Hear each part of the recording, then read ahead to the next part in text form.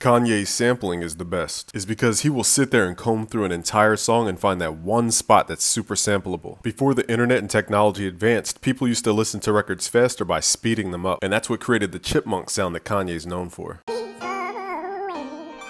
Kanye's sound selection was supreme. I also loved his chops.